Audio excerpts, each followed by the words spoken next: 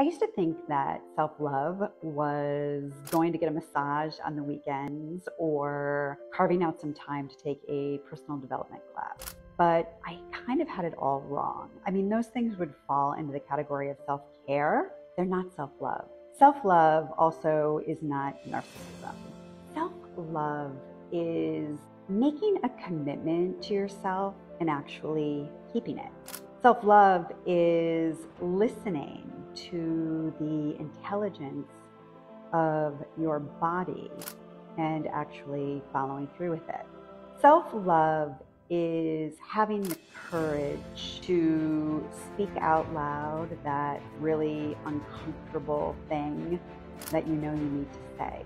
If you'd like to learn more about 40 different ways that you can love your sweet self, head over to my self-love assessment at meetingyourselfwithlove.com. I'm Donna Bond. Thanks for watching.